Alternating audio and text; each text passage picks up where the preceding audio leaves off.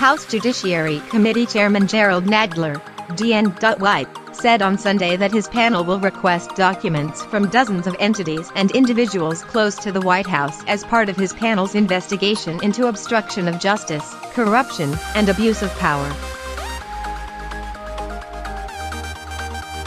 Tomorrow, we will be issuing document requests to over 60 different people and individuals from the White House to the Department of Justice, Donald Trump Jr.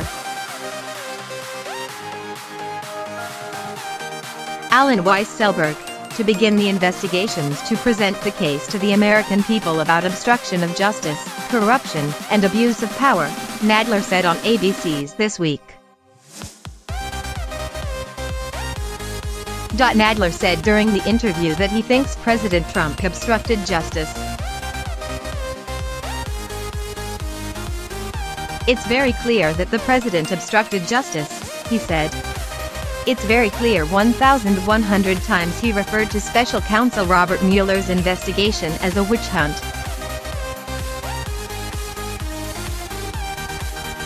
He tried to protect former National Security Advisor Michael Flynn from being investigated by the FBI.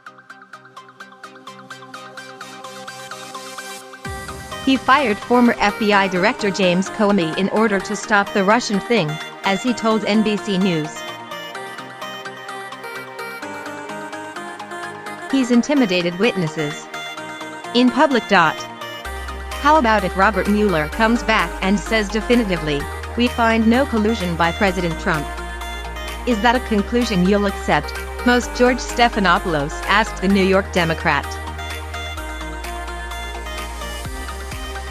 "Well, we'd want to see the evidence behind that and see the validity of that, and we can agree to disagree. But this investigation goes far beyond collusion. We've seen all the democratic norms that we depend on for democratic government attacked by the administration," Nadler responded.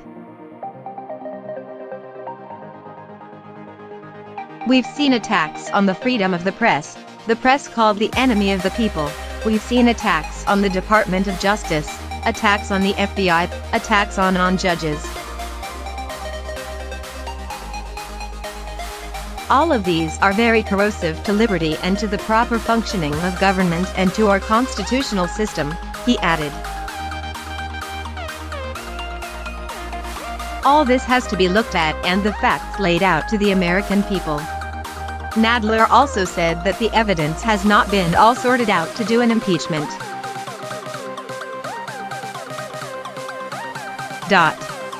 "Before you impeach somebody, you have to persuade the American public that it ought to happen," he added.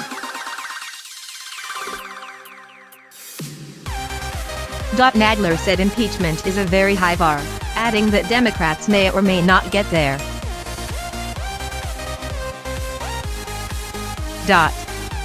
"But what we have to do is protect the rule of law," he said. House Minority Leader Kevin McCarthy, R. California,